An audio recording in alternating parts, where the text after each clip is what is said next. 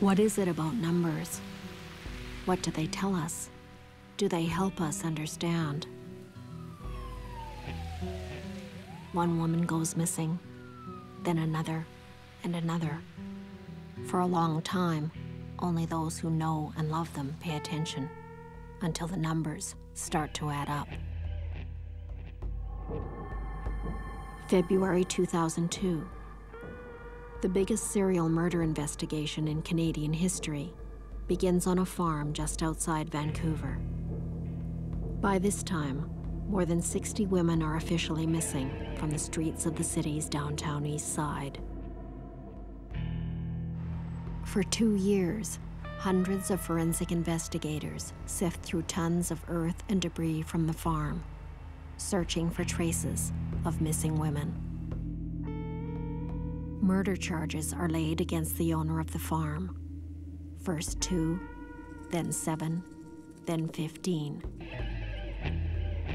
Then in February 2004, the 23rd woman is identified from DNA found in the earth taken from the farm. But like all the others, she is much more than a number. She has a name. Her name is Dawn Crey.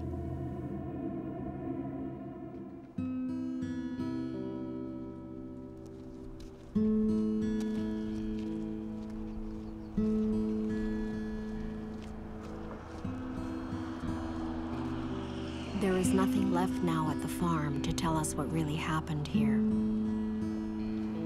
They say DNA carries the genetic footprint of a person, the essence of who we are. But what does it really tell us about anyone? For me, finding Dawn's DNA raised more questions than it gave answers.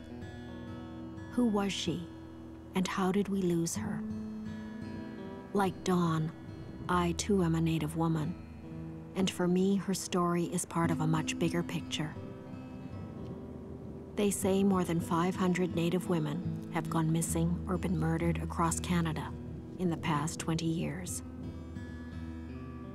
I need to put a human face to what's happened to so many of my sisters. And it starts with finding Dawn.